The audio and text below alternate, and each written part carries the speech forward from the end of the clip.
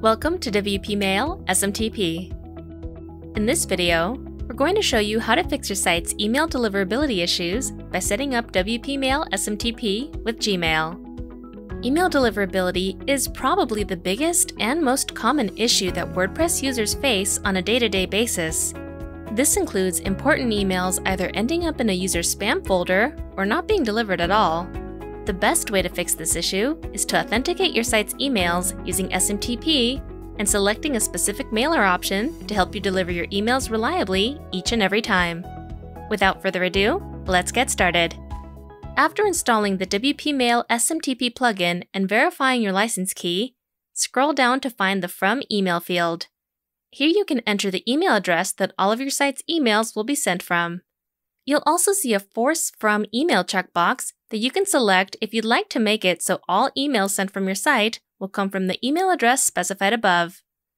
Below that will be the From Name field. Any name you enter here will be associated with the emails your site sends out.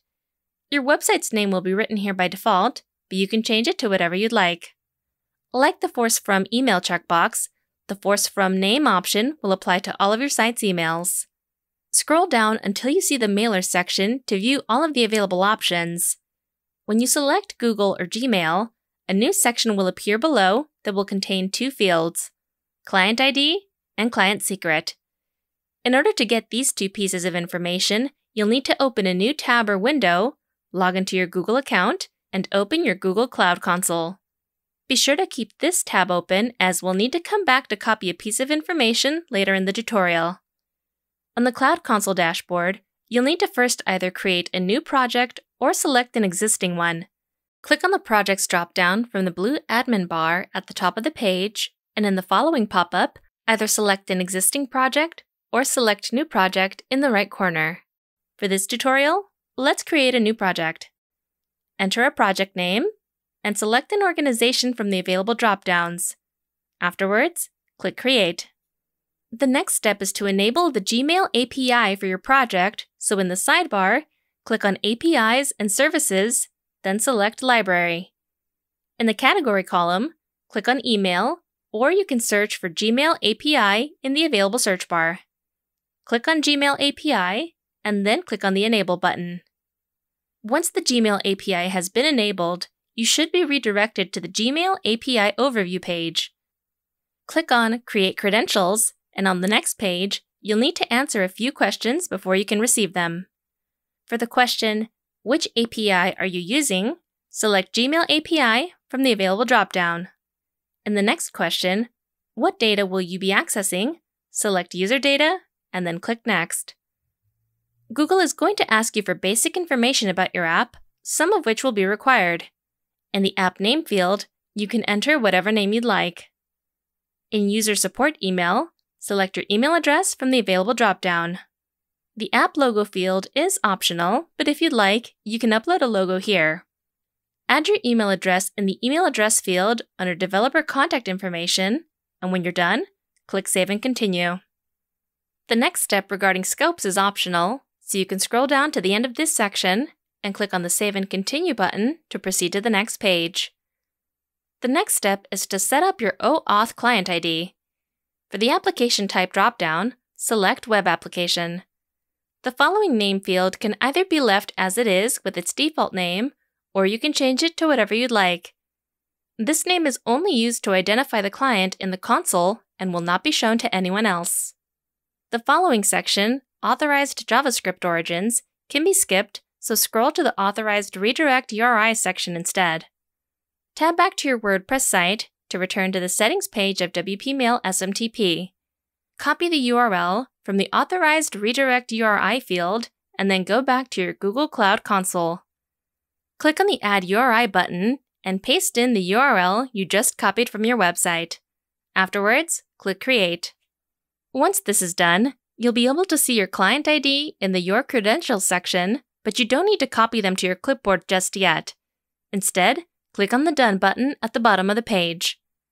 The next step is to switch your newly created app to external mode, since by default, Google will set it to internal mode instead. On the sidebar, go to OAuth Consent ID, and under User Type, click on the button called Make External. In the pop-up that appears, select the In Production option and click on the Confirm button. The publishing status will then be changed to In Production. On the left side menu, click on Credentials, and in the following page, you'll see a section called OAuth 2.0 Client IDs. Click on the pencil icon to view your client ID and client secret. On the right side, you'll see both pieces of information that you'll need to copy and paste into their corresponding fields on your website. So first, copy the client ID, and then tab back to your website. Paste the value you just copied into the client ID field. Go back to your Google console, copy the client secret, then go back to your website and paste this value into the client secret field. When you're done, click on the Save Settings button. When the page refreshes, you'll see a button called Allow Plugin to Send Emails Using Your Google Account. Click on it to be taken to the Google login screen, where you'll be asked for permission to have your site send emails on your behalf. If you're using a free Gmail account, you may see a screen that says, Google hasn't verified this app. Don't be alarmed if this appears, as this only happens because Google hasn't verified your app, and there isn't a need to verify it because you just created this app for your own use. If this happens, click on the advanced link on the bottom left corner, and then click on the link that says, Go to WPMailSMTP.com, /unsafe. Afterwards, click Continue. When you return to the WP Mail SMTP settings page, a message letting you know that the connection was successful will appear. To make sure everything is working properly, let's send out a test email. Click on the Email Test tab at the bottom of the page, and in the Send To field, you can enter whatever email address you have access to receive the test email.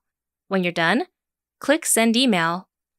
When the test email has been sent, check your inbox to find the newly arrived message. And that's all there is to it.